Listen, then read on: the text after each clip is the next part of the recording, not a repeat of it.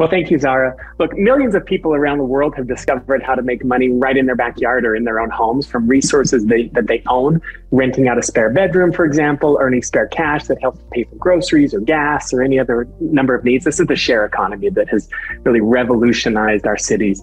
In fact, my daughter, I like to tell this story. My daughter just got her driver's license and she found this share app where she can take her car and rent it out as if she was like Hertz or Avis or something. And of course, as a father, I wholeheartedly endorsed that because every time her car was out, it meant she was not driving it. So we slept better and knew that she was safe. But, meanwhile, local governments in the US have at their fingertips a wealth of real estate assets that are underutilized. These are dormant parking lots, empty plots of land, vacant buildings in quiet parts of town, or even vibrant parts of town, and more. What could happen if, like our residents, if governments could make better use of those assets that they currently own?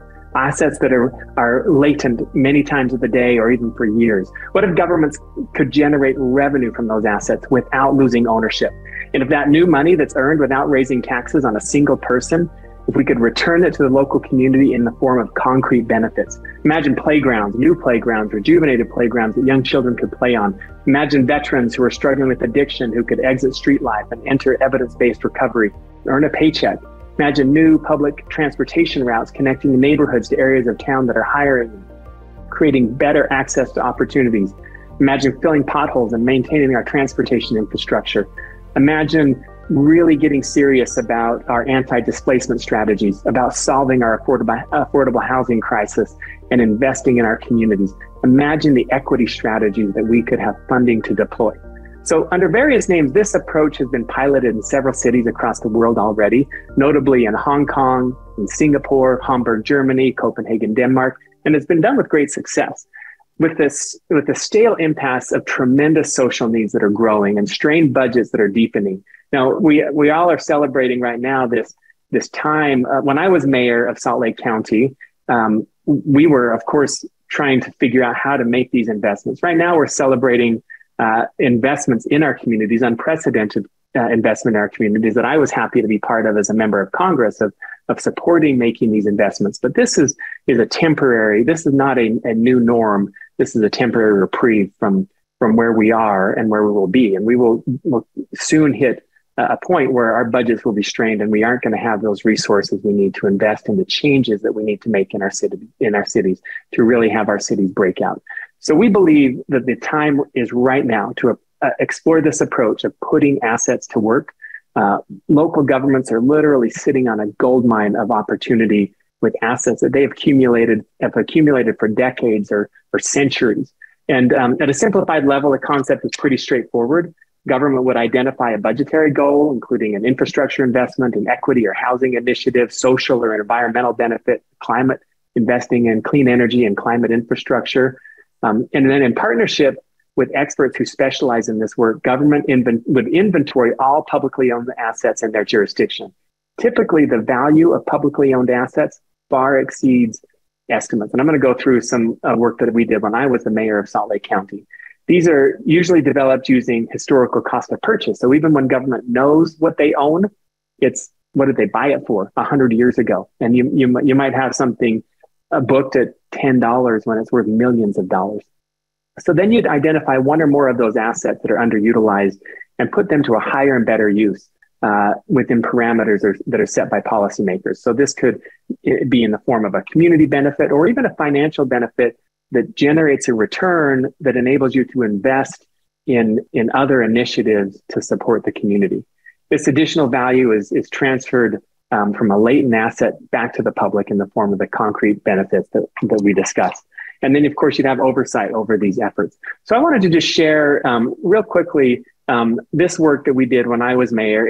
And I have to give a shout out. This work we did, so I was the mayor, but we knew that we had an opportunity here. We knew that we had assets that could be put to work for the benefit of our community, but we weren't even sure where to start.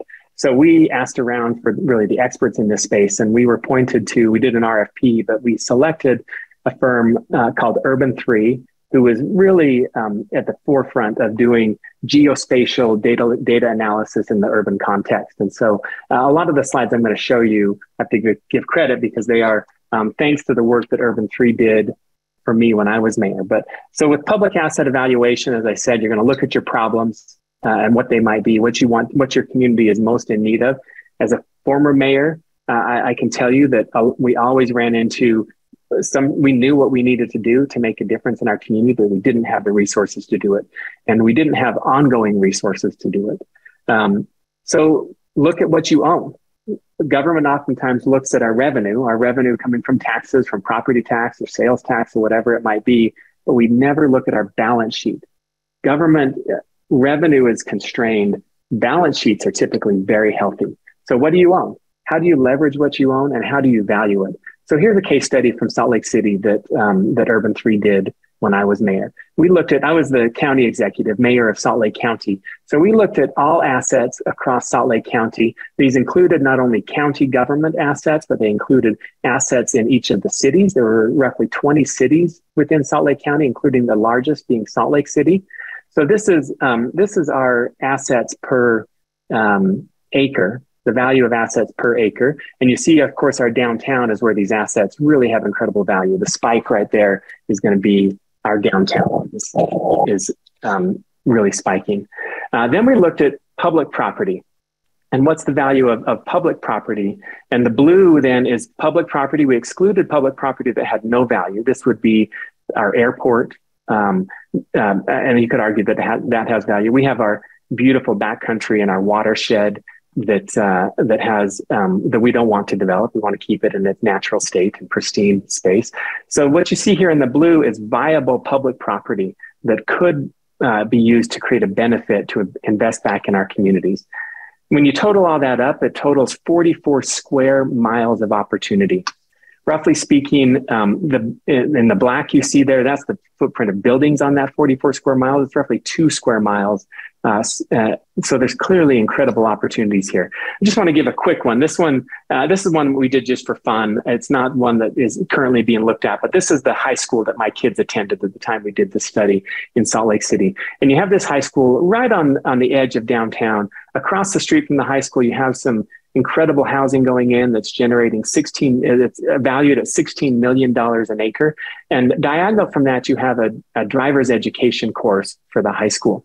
If you were to simply cookie cutter and put that development over across the street on the driver's education course, it could create a value of $29 million back to the school district that could fund things like teachers and books and resources in classroom. It could make investments into higher education savings plan for students, disadvantaged students at the high school. There's so much you could do with this revenue to benefit the school district.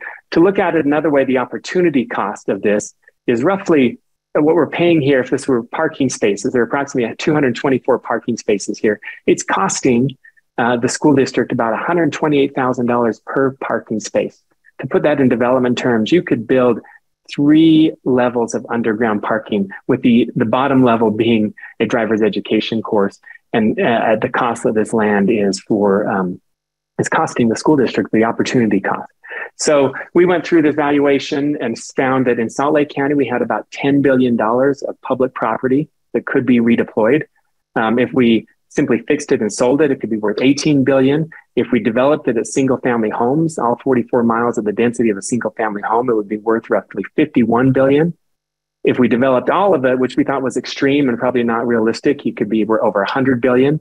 Or if you just took that 44 square miles and did 4.3 square miles of buildings, moderate density that is typical for the neighborhood in which these assets are owned, that's $45 billion. To put it in perspective, my budget as mayor was $1.1 billion a year. The current value, assessed value of Salt Lake County is $131 billion. So you're almost talking about a 33% increase in property value in Salt Lake County. Now, I don't know that we would do all of this as highest and best market use. You're going to, of course, for government, we're going to look to do affordable housing. We're going to do other community amenities, but you can also generate opportunity that can come back to the jurisdictions to, if you did a housing development that was 20% affordable, 80% market rate, that market rate's going to generate opportunity that can fund new affordable housing initiatives right back in the city. So to think dynamically about this. So we are in the process of doing this work. We just created what we're calling the Putting Assets to Work Incubator. There's a link in the chat for the incubator where you can learn more about that. And it is my mission to help local governments to unlock the resources, the gold mine that they're sitting on, so they can invest back in their communities and create these opportunities for ongoing revenue to finally address at scale our affordable housing crisis and equity investments that are needed in our communities. Thank you.